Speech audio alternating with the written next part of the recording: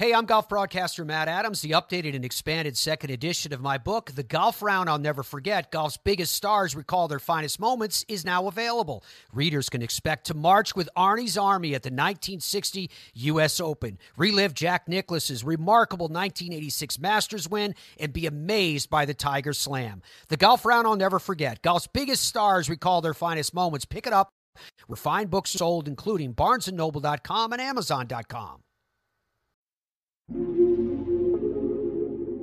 Thrive Suite Productions. And welcome back to This Day in Sports History. It's January 25th, and on this day in 1924, it was the opening day of the very first Winter Olympic Games. It was held in Chamonix, France, at the base of Mont Blanc.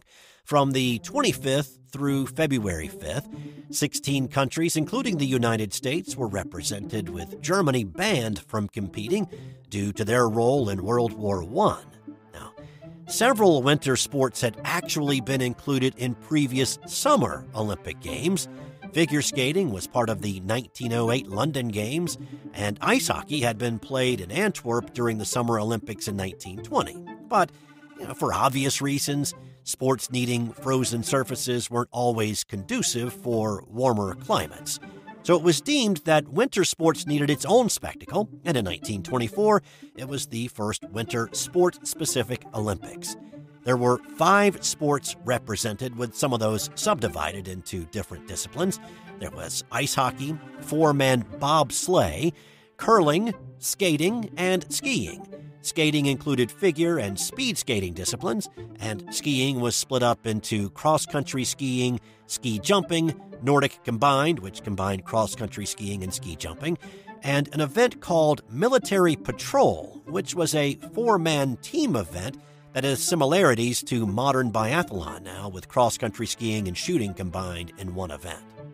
All of the events were held outside, with ice hockey, speed skating, and figure skating sharing the same outdoor ice rink. A few interesting competitors: an 11-year-old Sonia Henney competed in the 8-woman field, finishing 8th, but she was far from discouraged. She would come back in the 1928 Olympics and win gold, and follow that up in 1932 and 36 with 2 more gold medals. The American hockey team featured Taffy Abel, who was a Native American from the Ojibwe from Sault Ste. Marie, Michigan. He helped the U.S. win silver and was the flag bearer for the 24-person Olympic squad from the States. He would go on to become the first Native American to play in the NHL in 1926 with the New York Rangers and play on a couple of Stanley Cup winners. Norway collected the most medals, walking away with a total of 17, including 4 golds. The U.S. won 4 total medals, with one of those being gold. However, the gold medal was won by speed skater Charles Jutraw on the first day of competition, making him the first ever gold medal winner of the Winter Olympics. Also on this day, in 1960, Wilt Chamberlain set an NBA rookie record by scoring 58 points in a game. He actually did it twice that year. This was the first of the 2. And in 1939, boxer Joe Louis knocked out John Henry Lewis in the first round of a bout fought in Madison Square Garden. The 2 were friends, and this fight was more of a favor to John Henry, who was nearly blind in one eye, and the sight in the other wasn't great. Joe wanted to give John Henry one decent payday before he retired, which he did after this fight. That's it for today. When you have a moment, rate, review, and subscribe on Apple Podcasts or your podcast app of choice. Thanks for listening. More tomorrow on This Day in Sports History.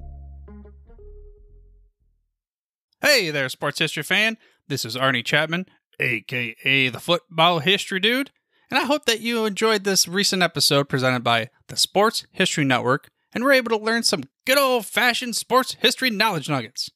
I started the Sports History Network back in 2020 with the mission to help podcasters find a community of like-minded sports history nerds, as well as helping aspiring podcasters to start their own shows.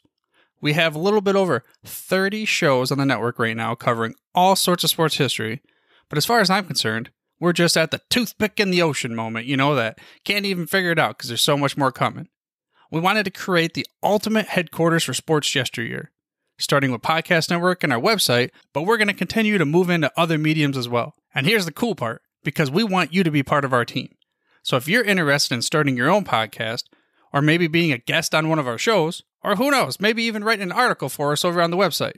Seriously, all you gotta do is reach out to us on the contact page over at sportshistorynetwork.com. You can be as technologically savvy as a Neanderthal tapping on a stone trying to figure out this whole hieroglyphics thing back in the day. Again, it doesn't matter, because even if you don't understand the whole podcast space, we have a production team that can pretty much help you out with doing everything. All you gotta do, head over to sportshistorynetwork.com, head to the contact page, fill it out. That message goes right to me, and I'll reach out to you as soon as I can. But for now, dude, I'm through if you're through.